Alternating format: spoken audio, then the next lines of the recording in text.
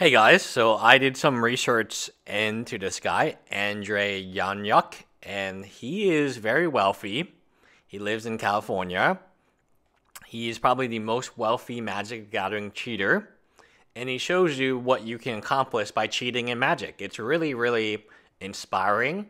I know that without him being caught cheating in Magic, he probably would not have played Hearthstone and become as famous as he later would become. This 26-year-old is very successful, and he's done it on Hearthstone. But before he was a Hearthstone player, he played Magic and was caught and suspended for 18 months cheating. He openly admitted and wrote an article that has been deleted, but I found the article. I remember reading the article he wrote, and it was very salty. So for me to make the connection and for him to be where he is today, I felt it would be historically important to read and have a copy of this article. That way, it's recorded what he said about the Magic community. So who is he? He's owner of the esports organization Temple Storm, which owns teams in gaming games including Hearthstone, Heroes of the Storm, and Overwatch. He was recently paid to promote MTG Arena as well, paid thousands to tens of thousands to hundreds of thousands of dollars to promote a game who he, as we will later find out, really hates the Magic community. So he sold his successful all-Brazilian Counter-Strike team to Immortals, which lost its League of Legends team. RIP Immortals League of Legends. So he is a Hearthstone player from the United States, currently owner and player of Temple Storm. Renaud first made his name in TCG Magic the Gathering, where he was known as a fierce and strong competitor. That's one way to put it. He was later banned for 18 months for cheating and then retired from the Magic community until recently, until Wizard of the Coast came back, got on its knees, and begged him to return. Let me repeat that again. Wizard of the Coast begged this guy with money, paid him money to return to the game of Magic, even though he got cheated, and as we will later see, rips the Magic community to pieces. I'm so glad that I found this article because I vaguely remember it existing, but obviously, I want to show you proof. And what proof is better than from the horse's mouth? So when I make Wedge videos, Tolarian videos, Pico videos, they're just screenshots of evidence, right? It's not like I'm reading something that I made up for them. No, like Frank videos. Those are screenshots of the text messages he sent to, and he didn't deny it. These are not denials. These are in his own words. In Alex's own words, he feels this way about the community. And in terms of like who the bigger cheater is, I would say that Alex is the bigger cheater because, I mean, what other, quote, professional sports, end quote, would someone who got caught and banned 2 times ever return? I mean, can anyone name a situation where someone was banned? Obviously, he cheated multiple times. He was banned 2 times. In baseball, they ban you for life. In every other sport, I'm pretty sure they ban you for life as well. They banned Sterling, the Clipper owner, from coming to even a game, even watching a game, on any NBA. So let's read what he wrote. As some of you already know, I was suspended by the DCI on Tuesday. So again, this is Andrey Yanyuk, who is a very, very famous person. I was suspended by DCI on Tuesday following my PTQ win in March.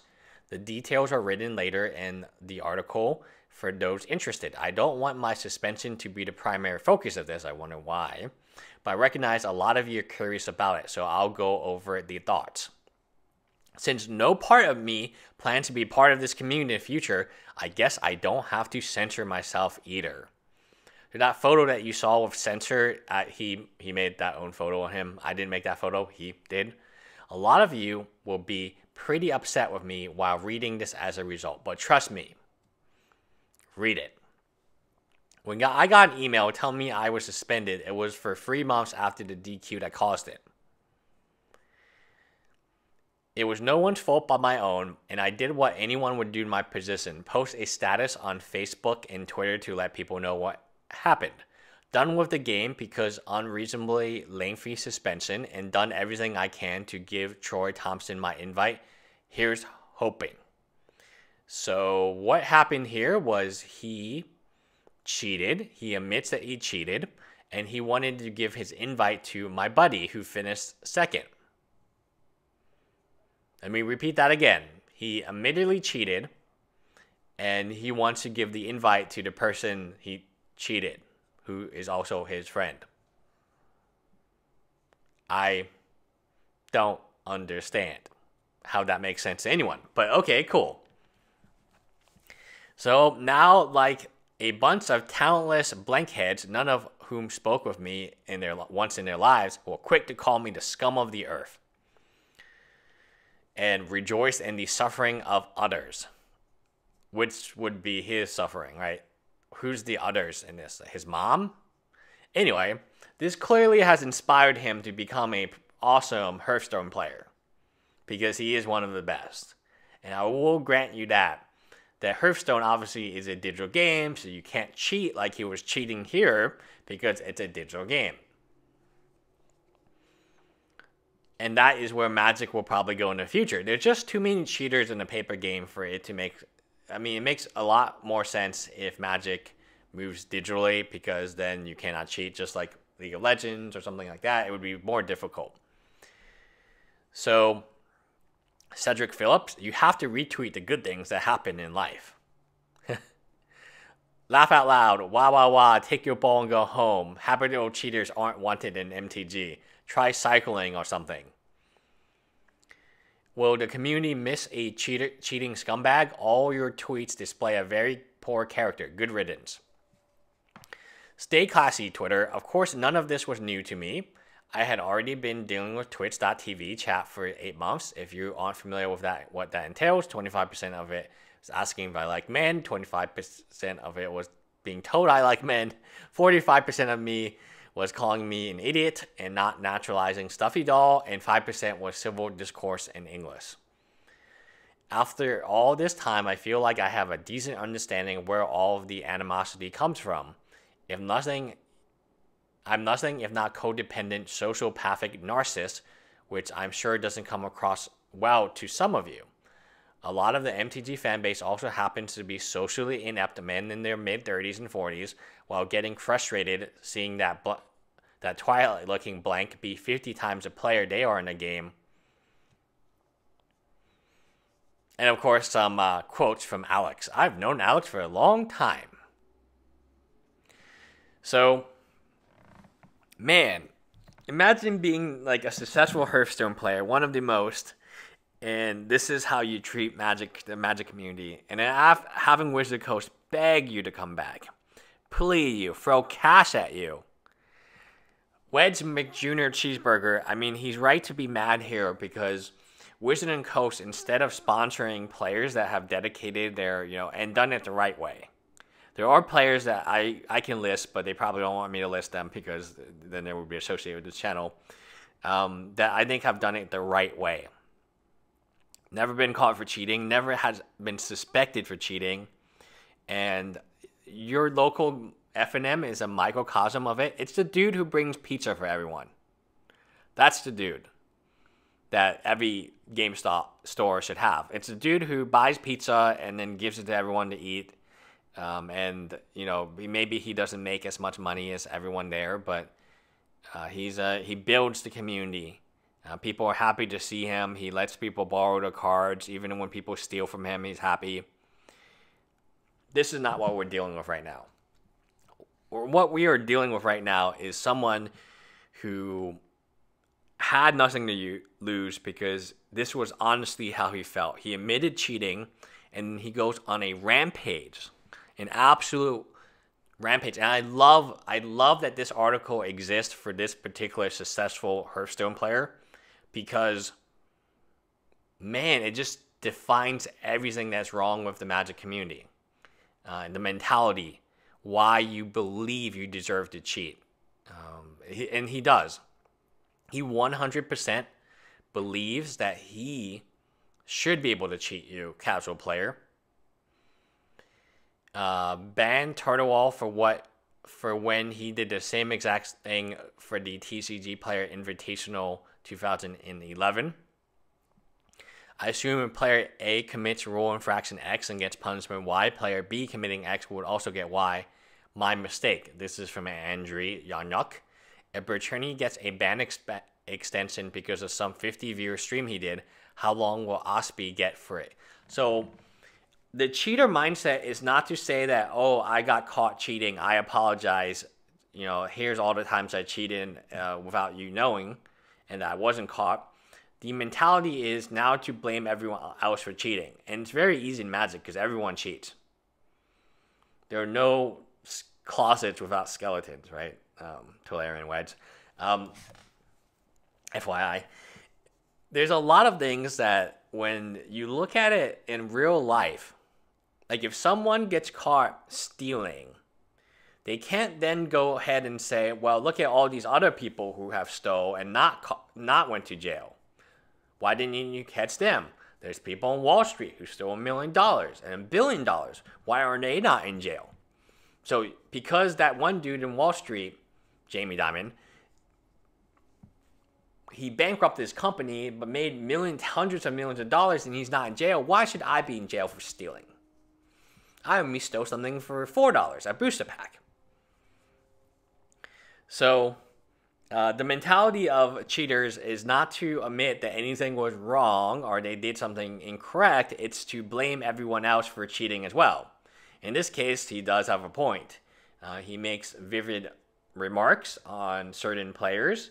And this is, I mean, I love this article for the sheer fact it begins by him stating that he no longer wants to be part of the community, so he's not going to censor himself. He's going to just rampage across the community and destroy as much as he can on his way out.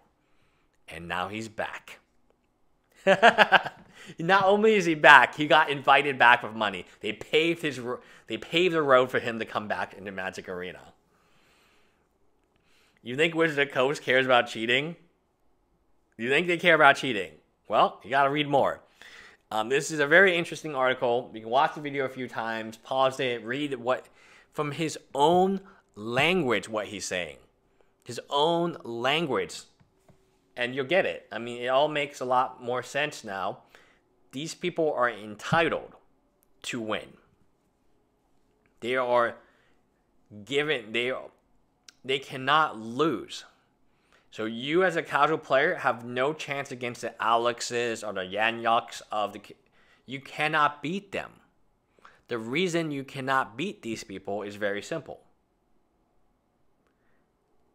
They will cheat you, and they will feel good about it.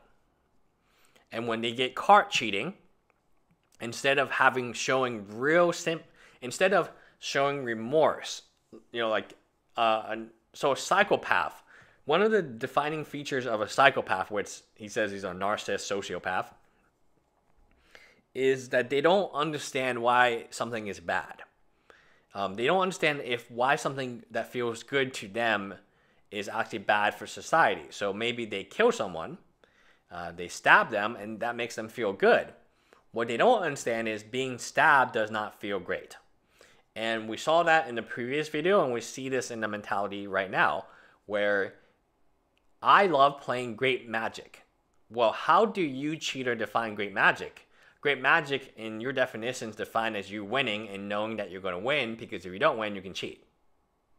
So what if I gave you a circumstance where I told you, go to the World Series of Poker, and I guarantee you, no matter how crappy you play, you're going to win. That would be great poker for you, right? Wouldn't you consider yourself really, really good at poker at that point in time? Like, yeah, it would be great if you just won by cheating. But it sucks for everyone that you cheated. And that's the empathy. So when Alex came back from his first ban, the first thing he said publicly on Star City Games' website was, "Did you miss me?" And when he asked what his favorite card was, he said Explore. And Explore was his most famous cheat caught on camera of all time. is this someone who is remorseful? Is this someone who's showing empathy? Is this someone who understands that, like, that person he cheated, that admitted that said on camera, oh, he didn't cheat. He looks like an absolute ass, and every time the 2 explorers happens, like is mentioned, I think about what a loser that dude is. Just like the Dan Ward thing. I mean, I could make a whole documentary on that one dude, and the comments to me that he made on my YouTube channel, which clearly showed that he was cheating, and then 6 months later, he was suspended for cheating at a team event, nonetheless. I mean, at some point in time, you are who you associate yourself with, right? I think, what was his name? Craig Wesco was on that team? Was it? Dan Ward. Let me check. Someone really famous was on that team, and I know that they know that Dan Ward was a cheater. There's no way. Who else was on his team? It was a team event. Let's go take a look. Cheating at this high level. Butt cracks. Yes, butt crack. Every time someone gets suspended, we talk about the butt crack dude who got suspended for a long time for butt cracks. He got suspended for 18 months. Who else did he get? Meddling maids. Okay, Dan Ward. I cast man. It's pretty funny stuff. But anyway, it's not that big of a deal to most people because cheating happens all the time. And that's why I really recommend, if you're a casual player, don't go to high level events. Find a community at your local game store. Make sure that, like, they're not playing for, like, very, like, a pre-release, at least in Houston, is a terrible place to go because everyone's cheating all the time. So, because the prize payout is very high. It's new cards, and it's, you know, the highest it will be. That's how they attract people.